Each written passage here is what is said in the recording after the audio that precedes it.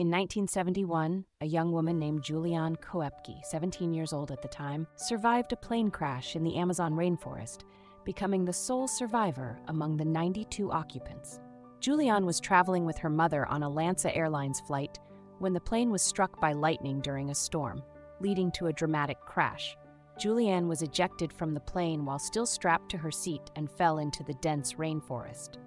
Despite the free fall from over 3 kilometers, she survived with only moderate injuries. Disoriented, with a broken arm and deep cuts, Juliane made the incredible decision to try to find help. For 11 days, she faced adverse conditions, dealt with insects, hunger, and injuries, until she stumbled upon a lumber camp that rescued her. Her amazing tale of survival in the Amazon rainforest gained worldwide recognition.